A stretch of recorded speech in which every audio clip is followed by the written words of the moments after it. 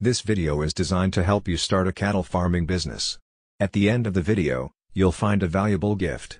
It's a cattle farming business plan that you can download, and will lay down for you, step by step, everything you need to know to start a successful cattle farming business of your own. If you are new to this channel, make sure to hit the subscribe button for more videos like this. Starting a cattle farm begins with building a budget and understanding the costs of raising beef cattle and feeder steer. Expenses to consider include acquiring the animals, the cost of animal care, purchasing the right equipment, cattle feed, pasture management, employing staff. Ranching requires a lot of capital, and profit margins are narrow, especially at the beginning. Many producers start small and grow their business over time, as they gain experience and financial flexibility. Research potential income. In general, ranchers are raising cows for two reasons: cow-calf production and feedlot production.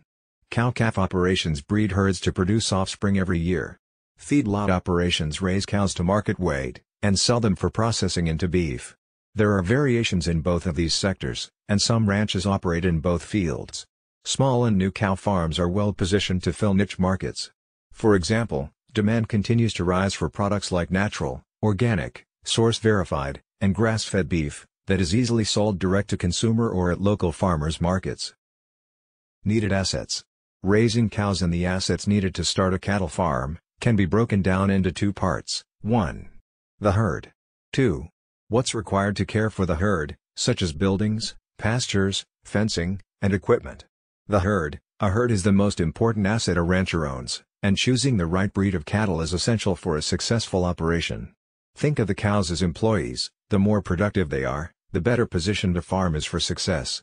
To expand their herd size and improve their ranch's value, cattle farmers can choose to bring fewer cattle to market, or purchase healthy, high-quality cows with high conception rates, good growth rates, minimal feed requirements, and long lifespans. Some ranchers may also cull cows who are not pulling their weight. Property, infrastructure, and equipment.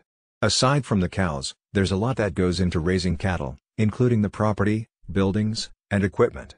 Property with a good water source is essential, as cows spend up to 6 hours eating, and drink the equivalent of a bathtub's worth of water a day. Cattle ranchers also need a lot of land. It takes between 1.5 to 2 acres to feed a cow-calf pair for 12 months. To successfully raise a healthy herd and cut down on costs, a rancher needs to know how many cows the land can support. Develop a long-term grazing strategy. Grow a high-quality forage. A farmstead is another key component. A home, barn, equipment shed, corrals, and fencing are all essential to running a ranch. Making improvements to existing structures can bolster property value, increase credit, and enhance access to capital. Finally, equipment, such as tractors, balers, trucks, and stock trailers, is necessary for raising cows. Understanding your needs, maintenance costs, and depreciation is critical. Successful cow farmers ask the following question when making a decision about a piece of machinery: is it making or costing money? Equipment and machinery. Depending on the size of your farm, you will need to purchase some equipment and machinery. Determine your farm size, operation type and financial situation to see what you need for current facilities, equipment and machinery. Fencing, watering facilities, feed bunks or bale feeders, is priority above all other assets needed. Build shelter. Shelter is a must for keeping your animals safe. You will need to build multiple buildings and milking parlor with stanchions if you want to raise dairy cattle. A calf barn and a barn for holding cows is also necessary. On the other hand, beef cattle require less housing facilities. They will be good if you can just keep them safe inside. Determine the purpose of your cattle farm. Decide the type of cattle you want to raise in your farm. You should select the type according to your budget and production goals. Generally, most people start a cattle farming business, either for milk production or for beef. Raising beef cattle is relatively easy compared to raising dairy cattle. Because raising dairy cattle is much more time-consuming and costly, and dairy cows require more equipment and facilities. Choose breed. Choose your desired breed, after determining the purpose of your cattle farm. There are hundreds of cattle breeds available throughout the world to choose from. But you should consider the availability of your desired breed in your area. You should not choose such a breed that is not available easily in your area. If you are willing to start a dairy cattle farming business, then you can consider some popular dairy cattle breeds. Ayrshire, Brown Swiss, Holstein, and Jersey are some popular and common dairy cattle breeds. In the case of beef production, You should consider such breeds which are known for their good temperament, and also which are not labor-intensive. Some good beef cattle breeds are British White, Galloway, Hereford, Redpoll, and Shorthorn. Angus cattle breed is also a good option for beef production, but they can be aggressive and not actually good for beginners. The next part of the video is not specific to a cattle farming business. Nevertheless, this knowledge is essential for success in the cattle farming business, as well as in any other business. Ignore it at your own peril. Operating a successful cattle farming business will depend on the following 4 conventions. 1. A practical plan, with a solid foundation. 2. Dedication, and willingness to sacrifice, to reach your goal. 3. Technical skills. 4. Basic knowledge of management, finance, record keeping and market analysis. As a new owner, you will need to master these skills and techniques if your business is to be successful. Finding a niche. Small businesses range in size from a manufacturer, with many employees, and millions of dollars in equipment, to the lone window washer, with a bucket and a sponge. Obviously, the knowledge and skills, required for these 2 extremes, are far apart, but for success they have one thing in common. Each has found a business niche, and is filling it. The most critical problems you will face, in your early planning, will be to find your niche, and determine the feasibility of your idea. Get into the right business at the right time, is very good advice, but following that advice may be difficult. Many entrepreneurs plunge into a business venture, so blinded by the dream, that they fail to thoroughly evaluate its potential. Is your business idea feasible? Before you invest time, effort, and money, the following exercise will help you separate sound ideas from those bearing a high potential for failure. Identify and briefly describe the business you plan to start. Identify the product or service you plan to sell. Answering yes to any of the following 3 questions means you are on the right track. A negative answer to all of them means the road ahead could be rough. 1. Does your product or service satisfy an unfilled need? 2. Will your product or service serve an existing market in which demand exceeds supply? 3. Will your product or service be competitive, based on its quality, selection, price, or location? Market analysis.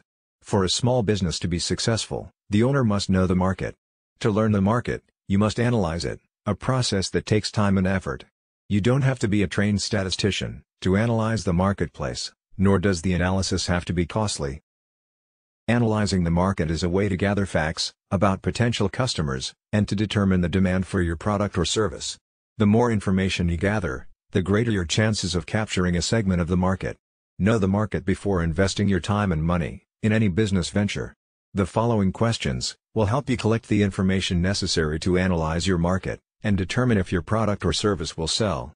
This brief exercise will give you a good idea of the kind of market planning you need to do. An answer of no to any of the questions indicates a weakness in your plan, so do your research until you can answer each question with a yes. 1. Do you know who your customers will be? 2. Do you understand their needs and desires? 3. Do you know where they live? 4. Will you be offering the kind of products or services that they will buy? 5. Will your prices be competitive in quality and value? 6. Will your promotional program be effective? 7. Do you understand how your business compares with your competitors? 8. Will your business be conveniently located for the people you plan to serve? 9. Will there be adequate parking facilities for the people you plan to serve? Planning your startup. The following questions are grouped according to function. They are designed to help you prepare for opening day. Merchandise.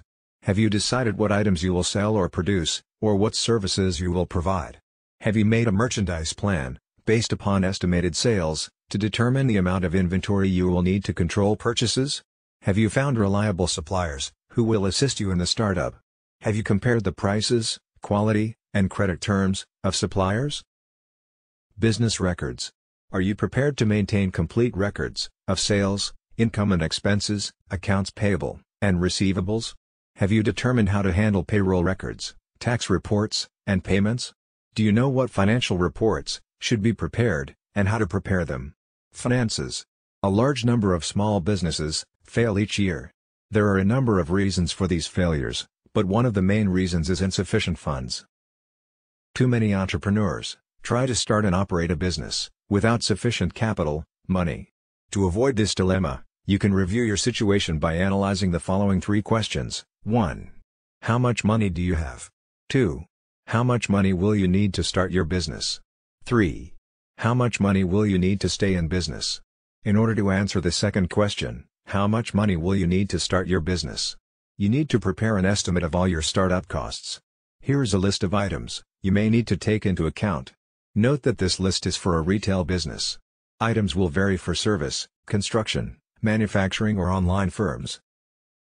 Decorating and remodeling, fixtures and equipment, installing fixtures and equipment, services and supplies, beginning inventory cost, legal, professional fees, licenses and permits, telephone utility deposits, insurance, signs, advertising for opening, unanticipated expenses. Now, the answer to the third question, how much money will you need to stay in business?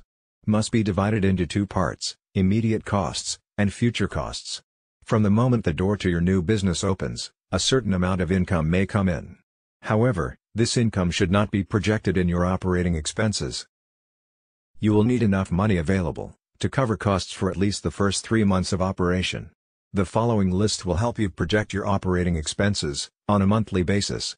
Typical expenses for 1 month may include your living costs, employee wages, rent, advertising, supplies, utilities, insurance, taxes, maintenance, delivery, transportation, miscellaneous. Now sum up the total estimated monthly expenses and multiply it by 3. This is the amount of cash you will need to cover operating expenses for 3 months. Deposit this amount in a savings account before opening your business. Use it only for those purposes listed in the above list, because this money will ensure that you will be able to continue in business during the crucial early stages. By adding the total startup costs to the total expenses for 3 months, you can learn what the estimated costs will be to start and operate your business for 3 months. By subtracting the totals of the lists from the cash available, you can determine the amount of additional financing you may need, if any. Now you will need to estimate your operating expenses for the first year after startup. The first step in determining your annual expenses is to estimate your sales volume, month by month. Next, determine the cost of sales. You may want to use a spreadsheet to do this. After startup, the primary source of revenue in your business will be from sales, but your sales will vary from month to month because of seasonal patterns and other factors. It is important to determine if your monthly sales will produce enough income to pay each month's bills. An estimated cash flow projection will show if the monthly cash balance is going to be subject to such factors as the following: failure to recognize seasonal trends, excessive cash taken from the business for living expenses, too rapid expansion, and slow collection of accounts if credit is extended to customers. Conclusion: if you have carefully answered all the questions in this video, you have seriously thought about your goal. However, there may be some things you may feel you need to know more about. Owning and running a cattle farming business is a continuous learning process. Research your idea, and do as much as you can, yourself, but don't hesitate to seek help from people who can tell you what you need to know. As we conclude this video, it's time you get your free cattle farming business plan gift. Go to the description below this video to get it now. It is completely free, no strings attached. Thanks for watching. If you enjoyed this video, please like and hit the subscribe button for more videos like this.